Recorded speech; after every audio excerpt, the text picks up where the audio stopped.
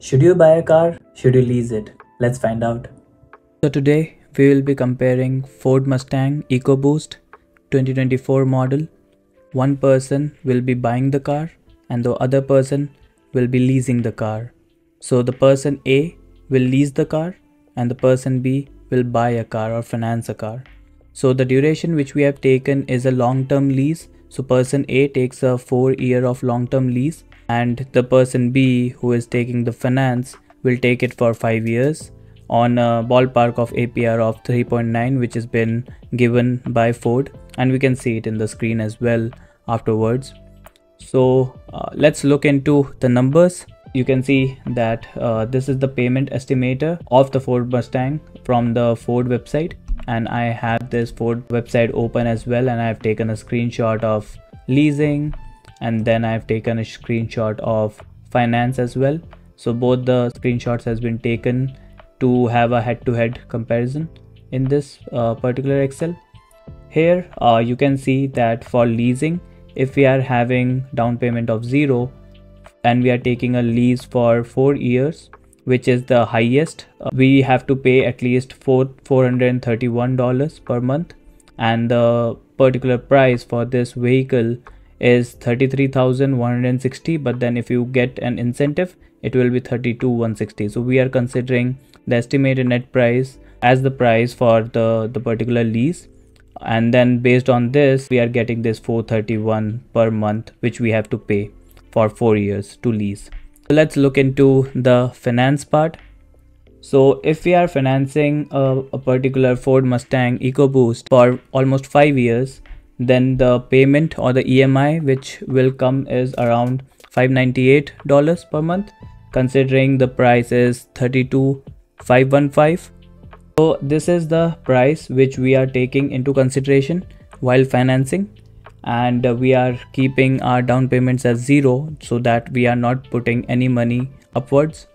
So the particular EMI comes around $598 per month for 5 years with the APR of 3.9 given by Ford.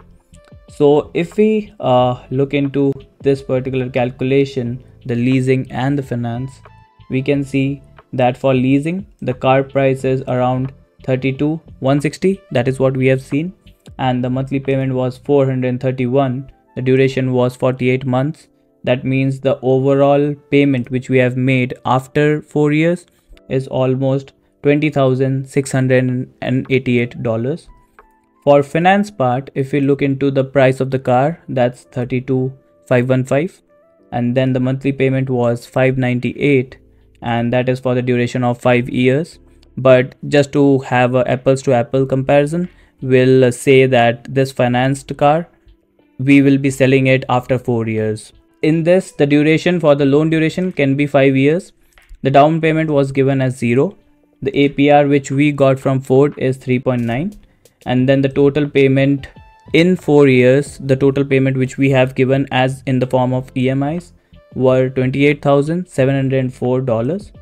The payment left to fully own the car is $7,019. It has been calculated based on this.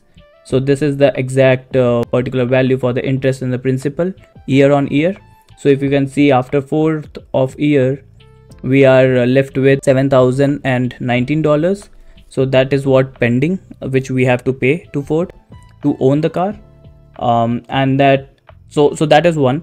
And then the second part is price of the car after 4 years. So considering it's a sports car, so it will be depreciated at least 40% is what I am taking into consideration. So it's a best case scenario for leasing as well, because I'm taking a sports car into perspective.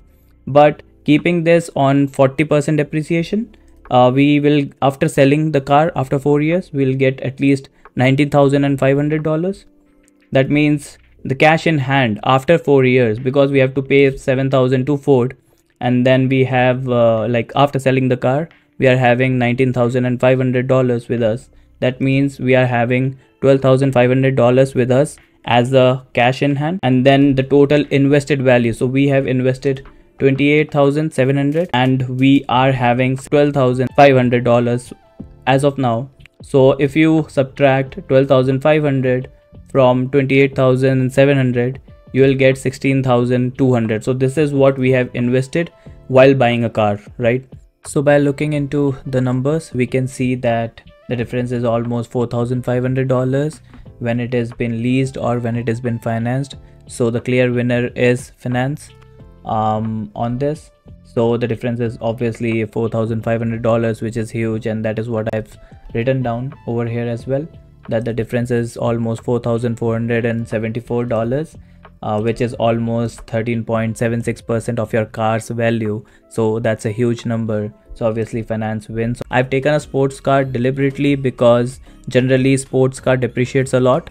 That means leasing makes sense, but still based on the calculation, I do feel that if you are buying a sports car, finance is still a better option than leasing. And just do your due diligence as well afterwards in terms of the calculation part. But I do feel that finance obviously in most of the times always wins than leasing. So I'll recommend to finance a car rather than to lease a car.